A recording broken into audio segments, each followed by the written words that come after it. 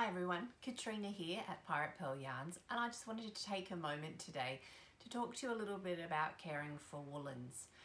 I use non-superwash wool yarns, so it means that it hasn't been treated or laminated in any way with any coating, and as a result of that it's quite prone to pilling with wear. Now you'll often hear people say all yarns pill and it's just a matter of how much.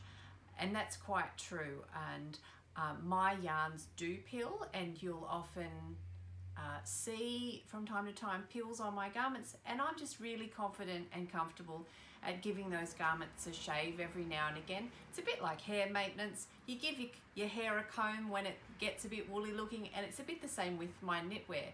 So I will show you a couple of examples today. One is this beautiful 8-ply jumper that I wear quite a lot, and you'll see in areas of high abrasion, like across the shoulders where my hair sweeps across it frequently, or along the forearms where it brushes my body, that it does pill, and that's super easy to fix. I've got a second example here today, and that's my Rebel cardigan, which is knit in my 4-ply black beard.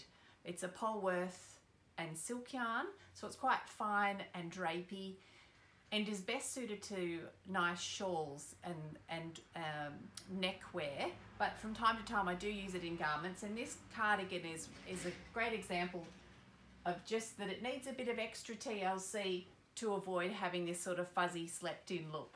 Alright, now let's get to how I do it. Many years ago, like 2013 maybe, my mum bought me this shaver, and it's quite an affordable and long wearing tool. You can get replacement blades for it, and I'm going to show you today how to use that to your best advantage. It's going to be your new best friend.